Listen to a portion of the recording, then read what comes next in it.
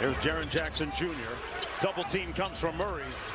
Tillman inside in traffic gets it to fall. The leading shot blocker in the NBA, Jones, left it short. Tipped it out to Tillman for the follow. Little angle, pick and roll. Jones up top. Tillman with a catch in traffic. And good defense at the rim by the Kings again. Sabonis with the rake and take. Mitchell did well just to keep it in play, but Memphis off the turnover. And if the Kings can keep up this hot streak offensively and string together continuous multiple stops. Sabonis got blocked inside. And here's Williams. They've got numbers of 5 on 4. Aldama knocks it down. Jones, are we in the twilight zone? What is happening right now?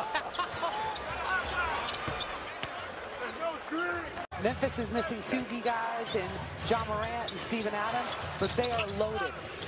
A lengthy corner 2-man game. Tillman, offensive foul.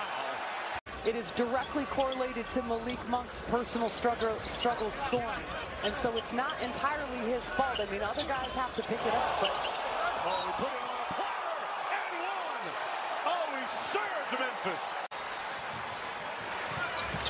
Aaron Fox, 0 to 100. Tillman with the floater, got it. Quickly at the other end. How do the Kings recover from that?